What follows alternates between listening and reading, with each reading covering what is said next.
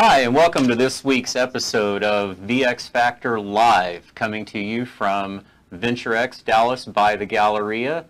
I have Jacob Arling with us today. Thanks for joining us. We'll be right back.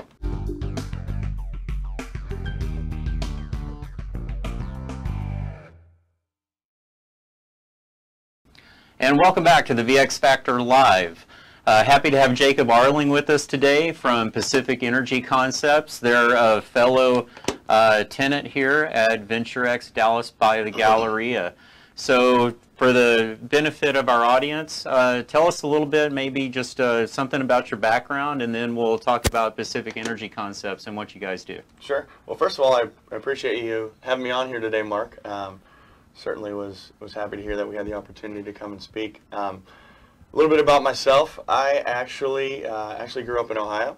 I went to Ohio State University, graduated from there back in 2014, and moved to Dallas 3 years ago.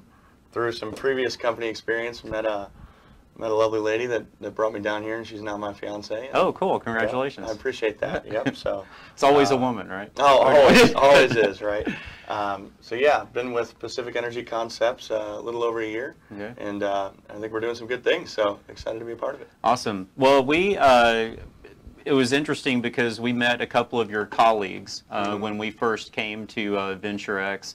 And I was really excited to hear about what you guys are doing in the lighting space, because I'm a big proponent of the environment and trying to get to that kind of zero waste kind of goal. Absolutely. And especially on an industrial scale, I know that lighting traditionally is one of the biggest draws as far as a business's expenses with energy and replacing bulbs and that kind of thing. Certainly. So why don't you explain for us some of your kind of value add benefit differentiators as far as the type of lighting services you guys provide? Sure. So I think it's probably easiest to just start with, we are at its core, we are an energy consultancy that delivers impact and value to our customers by designing custom lighting projects based upon the business objectives that they've set in place. So I think what makes us a little different than a lot of folks that propose lighting solutions is traditionally most folks that do that are going to be representing a handful of suppliers and are therefore beholden to a couple different brands that they have to choose from. Where we're set up as actually a manufacturer, vendor agnostic design consultancy, freeing us up to really use anybody out there in the market space depending on what it is that our customers want to achieve. So that really gives us a lot of flexibility with the designs that we're able to put together. But I think you hit the nail on the head with a lot of folks recognize that there's an opportunity there to minimize waste, to reduce energy consumption, to just add a lot of ancillary benefits outside of just turning the lights on and off every day. And so there's a large appetite out there for it right now, and we're certainly trying to provide the value to our customers. So at the end of the day, they're happy with the results. So are there any particular industries that are kind of like your sweet spot or wheelhouse as far as people that you help? Yeah, I would say we do a lot of work in the manufacturing sector, warehousing and distribution, any type of work where print shops, we do a lot of work with print shops as people are, any type of manual type work is being done. We have a lot of success in those factors simply because they're typically a little more light level critical. And so outside of just reducing energy consumption, we're able to provide a lot of value through the increased light quality. Okay. So it makes me curious now that you answer the question that way. I mean, not to geek out on it or Sure. anything, but kind of, what's the difference between, let's say, like a warehouse and a print facility? And we want to keep this to 20 minutes, right? Yeah. And the biggest difference is just that based on the type of work that's being done, there are different recommended light levels which are deemed adequate for that work to be accomplished. And we defer to a group that's called, it's called the IES. It stands for the Illuminating Engineering Society. Okay. and they are the lighting authority that dictates what the light level should be based on different work application.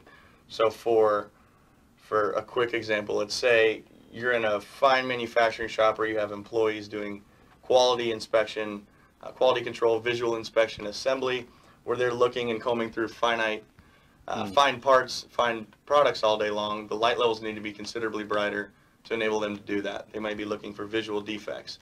Whereas, let's say in a warehousing and storage or distribution center, it doesn't need to be quite as bright because it just needs to be bright enough for the forklift drivers to move through safely and to be able to pick their products off of the racking and ultimately just be illuminated to the point that it can be safe. So for that reason, based on the application, based on the work environment, based on the temperature of the climate, there's a lot of different ways you could go. Right. And that's really the biggest value we try to provide our customers, is trying to say, hey, there's a lot of ways we can do this. There's a lot of ways we can skin this cat. Let us provide you with the information and provide you with the tools to help be educated on the decision that you're making. Interesting. So, I mean, it probably even gets into compliance and like OSHA and all of that stuff too, right? Yeah, certainly, certainly. Wow. And I mean, being in the video production field, I mean, obviously we, are a fan of LED lighting because it's not 100 degrees in here, which it would be if we had the old kind of lighting, plus very energy efficient, but color temperature as well. So it makes me interested to ask about that as far as, 100%. I mean, did temperature come into the equation as well? As far as Kelvin temperature? Yeah, absolutely. Yeah. So definitely depending on where that's being installed, mounting height of the fixture, how close is it to the ground, how close is it to the folks, and where they're actually going to be standing is going to play a role into what type of color temperature you're going to use. So in an industrial setting, manufacturing, warehousing space, anything to that effect, what we're really trying to do is capture a natural daylight. That's been quantifiably shown to be the most effective at producing efficient work, which is what we're under right now. Exactly, right? Exactly. Yeah. In an office setting, a lot of times what we'll defer back to is maybe a slightly softer color, just because at the lower mounting heights, for one reason or another, people tend to just feel that color of the light is a little harsh. Right. And so that's definitely something we're always taking into account when we're putting together our designs. And I think it's pretty apparent that there's no one-size-fits-all. Right. And you have to take into account what's being done in each individual application when we're putting these designs together. Yeah, that's very interesting. So obviously a complex process, but one that you guys make easy for your clients because you have all the expertise and are able to bring all of that information to bear for them and give them best recommendations. So before we kind of move into the next part of the program and take a little bit of a break, who are good partners for you guys to be able to work with? Not necessarily, I mean, we've identified kind of specific clients that you can help, but who are good partners for you guys to work with? So if there's people out there watching that may be interested and want to partner with you. Sure. I think we found the biggest success in terms of beneficial mutual partnerships with, we've had a lot of success with just local electricians. The turnkey projects that we provide, they're set up in a way that we handle all the design, specifying where the fixtures are going to be, what fixtures are going to be used, lumen packages, all of those good things. However, we rely upon a team of an allied network, if you will, of local electrical contractors to actually come in and do the work. And so we found that local electricians out there, if you're listening, if you're set up in a way that you have your customers, you have your incumbent client base, lighting conversations are happening, they're interested in LED projects, however, you're not necessarily set up in a way at the moment to provide those lighting solutions. There's a couple ways that works beneficially.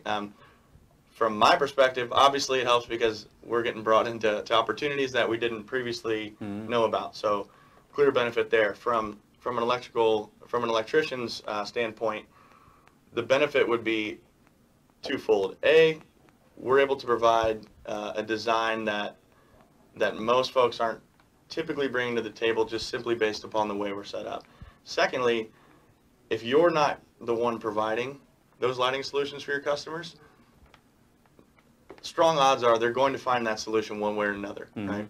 And so if they go find that lighting solution externally, what you're at risk for is them using their own preferred contractors to come and do that work. Yeah. And now there's the potential for a blip, if you will, in your continued service model with your ongoing clients. And so we want to make sure that other electricians aren't coming in and somehow putting a divide into what you've worked so hard to maintain. And on top of that, you're solidifying your relationship, but also you're going to be the one getting those jobs, getting the work for those jobs, right? Yeah. So there's extra projects where you wouldn't have previously had them.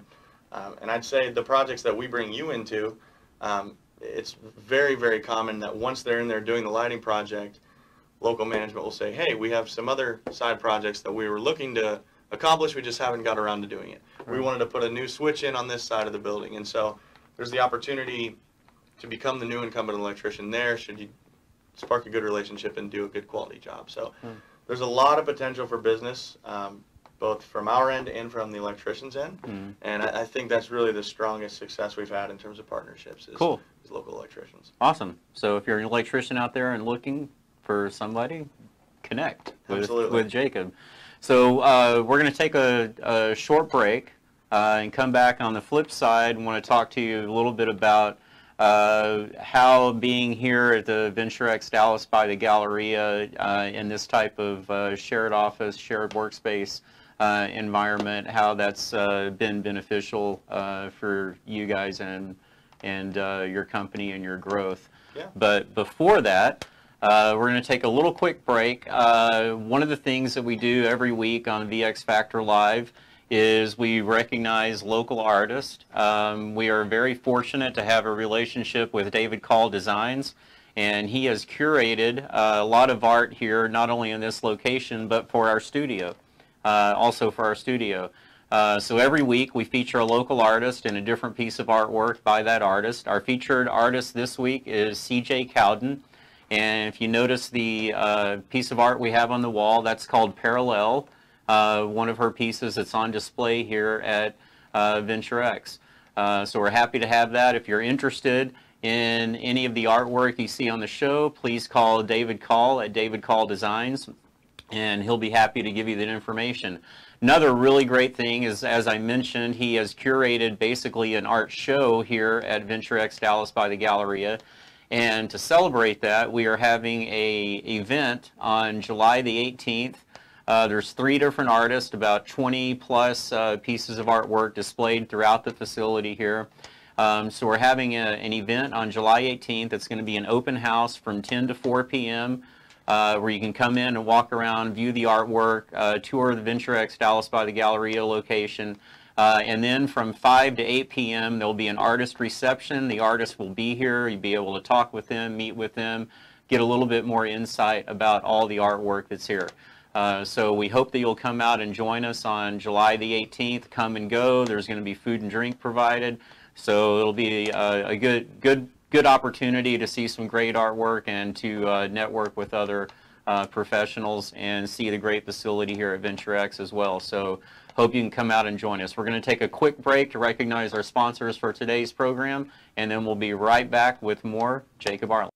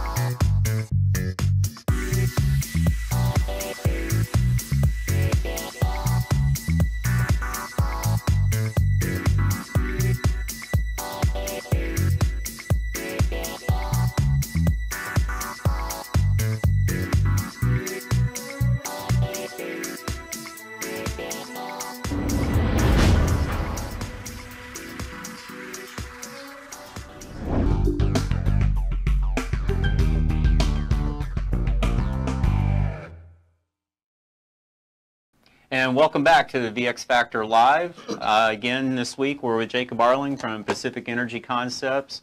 And so we talked a little bit about what you guys do, the value that you can bring for your clients and your partners that you work with.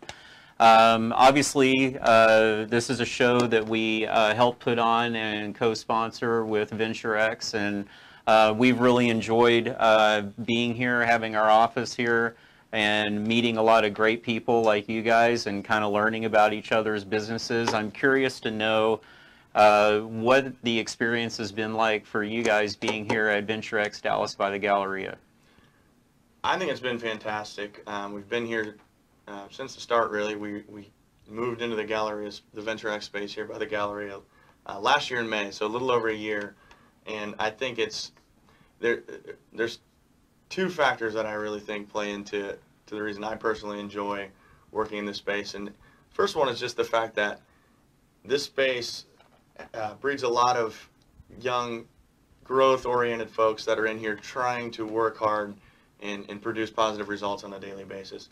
And I think that just creates a culture and an energy that everybody's hungry and everybody's pushing and everybody's working hard in order to better themselves and further their own objectives and their agendas. And I think that's contagious. I think that's healthy to be around, just in an environment of like-minded people that want to push each other to be better. Second thing I really appreciated is just it's a very open environment in the fact that I've had several instances already where one that comes to mind is there's a tenant that works just on the other side of the divide in the space here, but was actually just filling up my coffee at the common machine. And she was doing so at the same time, and just kind of got to talking a little bit. And by the end of it, she had several introductions she wanted to make for me, and I've had coffee with those folks in the meantime now, and those conversations are ongoing. And I think in the near future there'll probably be some business that takes place because of that. And that's just a simple, hey, how are you doing today, over coffee in the shared space here at VentureX, and just the proximity to other growth-oriented business people that are looking to network just like we are. So I think it's been fantastic. I think it's been healthy, and I think it's been helpful. Yeah, I mean, we've certainly experienced the same thing as well. You know, we've already collaborated with a couple of the other, tenants here. And I mean, even with this, the concept of this show basically, came from that, because we were having those same conversations, right, with, with everybody and learning about their business. And we're like, hey, well, why don't we use that for some content, right? and start making a show out of it, right? So it's kind of all evolved from that as well. But I mean, one of the other things, I mean, the opportunity to have this event that we're doing with all the artists, and so that just the community events and the other things going on, I think is, provides for a really good environment, kind of a positive work environment. So, for sure. Yeah. All right. Well, we're going to wrap up here. And so for those at home viewing or who are going to watch it later, why don't you give people a way to get a hold of you? What's the easiest way if somebody wants to connect with you? Yeah, easiest way to connect with me is LinkedIn. I'm very available on there. My email is just my first and last name, so it's jacob.arling@pecnw.com. Okay. And I think, reach out if there's anything I've said that's piqued your interest, or even, just a, hey, how are you doing? Want to learn a little bit more. Love to talk with anybody that has some interest. All right. And thank you for joining us this week on the VX Factor Live.